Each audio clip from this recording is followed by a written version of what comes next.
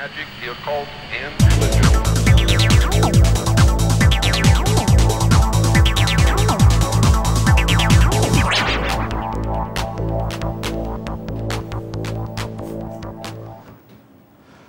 Good afternoon and welcome to Just News on Thursday, 3rd of May. I'm Charles Maggs. And I'm Yan Hao. The headlines. Polling stations open across South Yorkshire for local elections. Staff at Sheffield Children's Hospital have to show exactly what it's like to live with cystic fibrosis. And they've been making bigger splashes than usual down at Ponds Forge, all in aid of charity. Polling stations across Sheffield have been open since 7 o'clock this morning for voters to have their say in the local elections. There are 5,000 council seats being decided nationwide, including 28 here in Sheffield. This year, there is an added twist as the city is one of the 10 deciding whether to have an elected mayor. In Doncaster, they are voting to get rid of their mayor. A post has been in place for the last 10 years. Polling station will remain open until 10 o'clock this morning. And you can find out more on the council election and the mayoral referendum at our website, justnews.net. Drivers at East Midlands Trains are striking for a second day over pensions changes. Kiao Hu has the details. Train passengers of East Midland Trains are facing more disruption today. The scheme of 6 strikes planned for this month are taking place, and services in and to Sheffield has been seriously affected, including Sheffield to London, Manchester and Nottingham. Members of union ASLAF are protesting against changes to their pension. Based on the recent valuation of a pension scheme, East Midland has decided to reduce the joint pension contribution, which will start in July. Even though the move will save drivers hundreds of pounds in the short term, they are concerned that their pension costs will be affected in the long run. Andy Bulletin, ASLAF's representative for East Midland Trains, explained what the change means.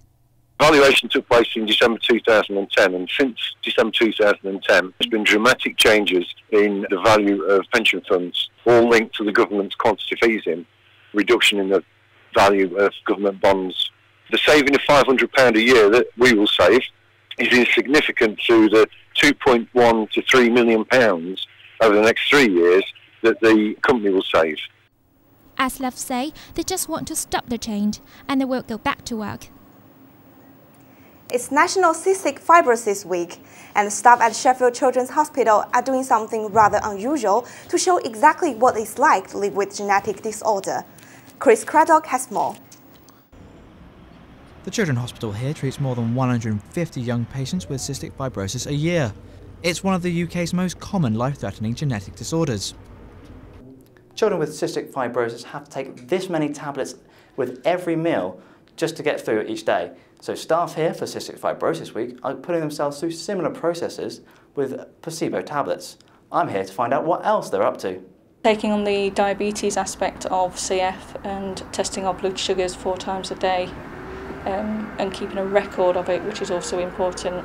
It's, you know, you can do the test and sort of like say, oh yeah, that's all right. But if you don't record it and monitor it, it doesn't mean an awful lot either. So that's an important aspect. I think we're all doing a shuttle run test, which is what we. Staff are hoping that their actions this week will help raise awareness as well as bring them closer to their patients. Chris Craddock, Just News, Sheffield. Ponds Forge may be famous for Olympic diving, but last night it played host to the 8th annual Water Bombing World Championship. Teams of 4 dressed up in fancy costumes to leap off the top board into the diving pool. They won marks for style, costume and of course the size of their splash. There's a serious point to it all. They've raised over £7,000 for Macmillan Cancer Support. And now the weather. How's it looking out there, Finn? Well, it's certainly another grey day here in Sheffield, I'm afraid, with highs of 9 degrees, but it's feeling a lot chillier because of the wind here. We'll see rain this afternoon, which will carry on through the night. Tomorrow is set to start with a dry but overcast weather-wise warning, but we are thinking that there'll be more rain tomorrow afternoon, spreading through to possibly a fairly sunny weekend with a mixed bag weather for the bank holiday weekend. Back to the studio. Thanks, Finn. That's all from Just News this afternoon. More at 4:30 when we'll be looking in more detail at the local elections. Goodbye. Goodbye. Magic, the occult, and religion.